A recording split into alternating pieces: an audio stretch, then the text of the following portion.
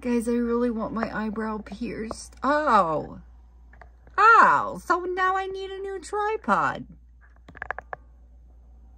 Cool. Anyways, I really want my eyebrow pierced. I want my eyebrow pierced so bad. I have wanted it done for years. And I finally was like, I'm going to speak it into existence. Because it's, you know, it's not something that I like have told anyone because it just never gets brought up. But I was like, husbands of mine, I want my eyebrow pierced.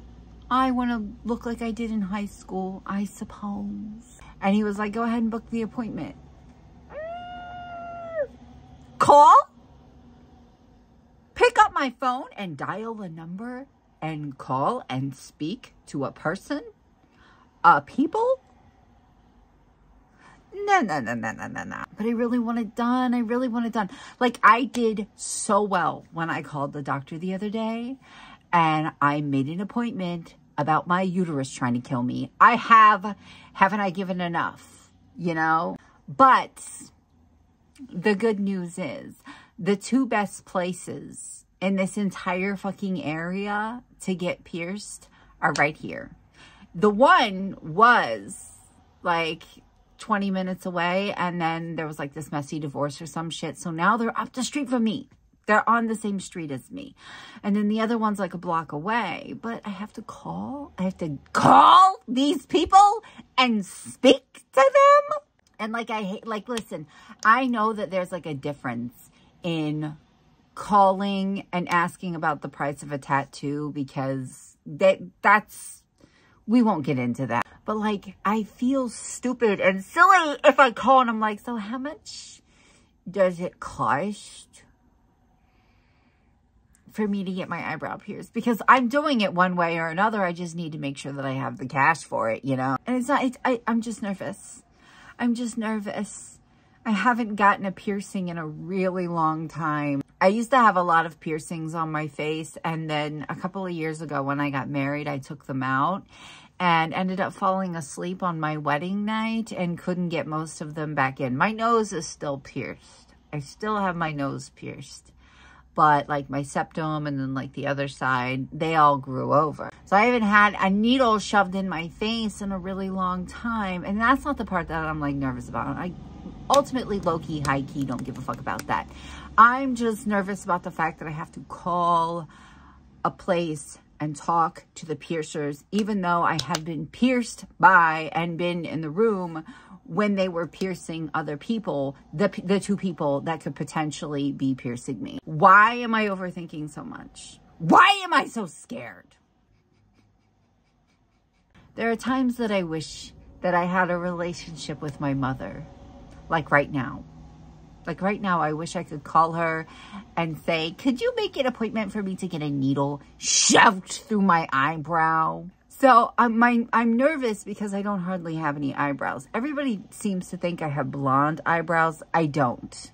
I don't have blonde eyebrows. I have brown eyebrows, but they're not there. They don't exist.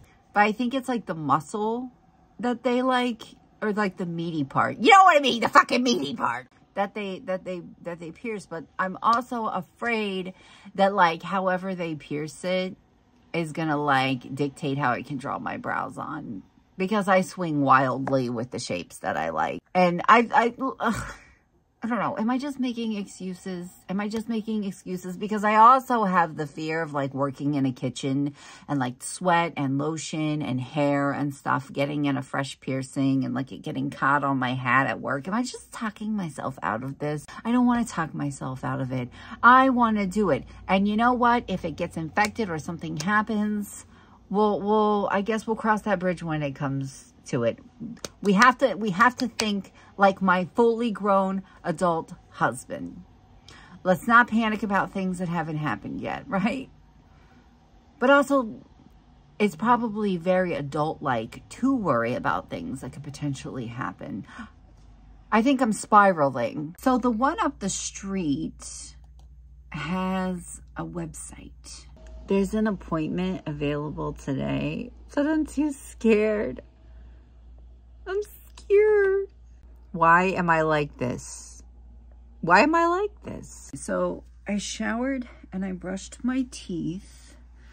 So actually, let's change out of this shirt into something else.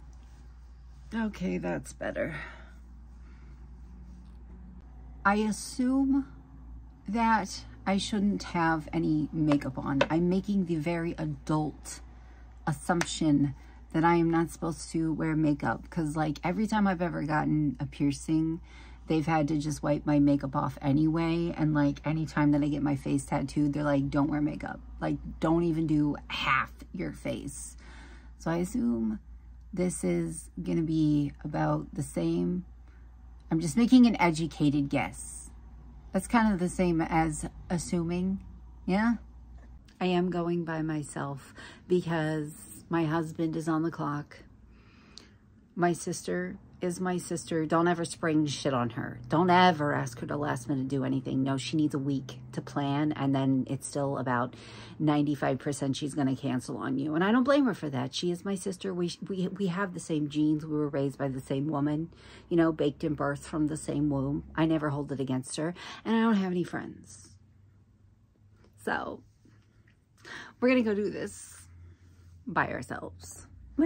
Also, yes, I did put some eyeliner on, but I didn't put any foundation or powder or lotion or anything like that on it. Obviously, I didn't fill my my brows. And by the time you see this, it'll be too late for you to bitch at me. It'll be too late.